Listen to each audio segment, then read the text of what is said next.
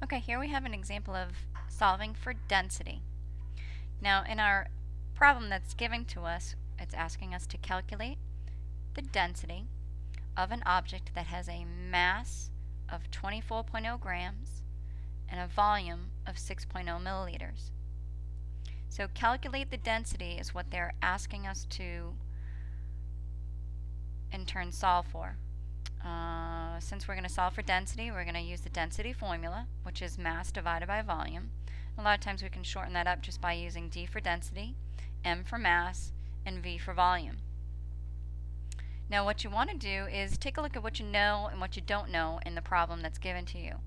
So if you're asked for calculating the density, density is what you do not know. That's what you're trying to solve for.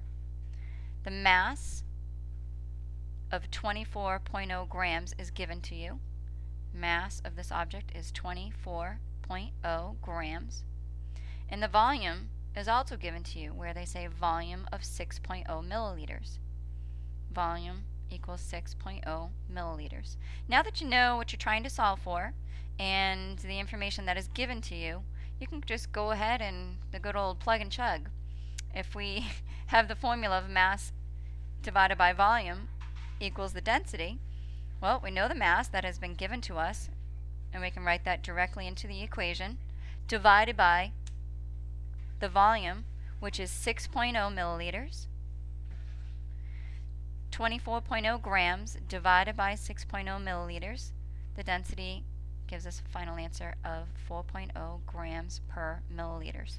Notice that grams per milliliter are both included in this derived unit of density. Neither one of them have been canceled out throughout this process.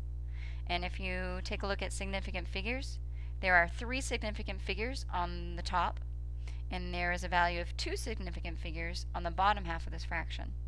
So again, to review sig figs, if you have a value of 3 sig figs divided by a value of 2 sig figs, you're going to keep the lowest numbers of sig figs in your problem, which would be 2 sig figs.